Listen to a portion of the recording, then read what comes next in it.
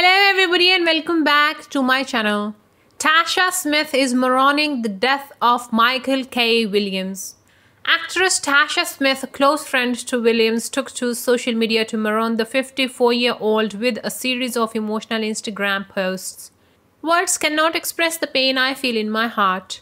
The way did I get married, actress wrote of Williams passing in one post. We laughed, we cried, we prayed. Love you forever, my friend. The 50-year-old New Jersey native continued on sharing sweet photos of precious moments she spent with the star. We gave all so much love, wisdom and support, Smith shared in another emotional message. Confident friend, prayer partner, fellow artist. You loved hard and lived courageously. You encouraged me and inspired me. You will live in my heart, in our hearts forever. I miss you so much. I cannot process this. I know you are with the Lord resting easy at peace. But damn this heart.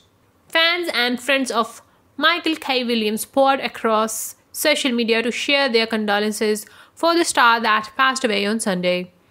The Wire and Lovecraft country actor was found dead in his New York City apartment on September 6, but the cause behind his untimely death still remains unknown.